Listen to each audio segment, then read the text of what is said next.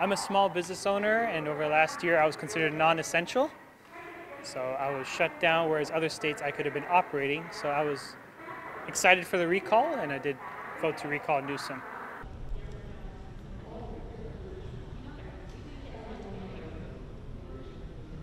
I was happy to find Elder. The other candidates were pretty good. I would have been happy with Faulkner or Kiley, but Elder just kind of spoke to it, I think, a type of change that we need in California.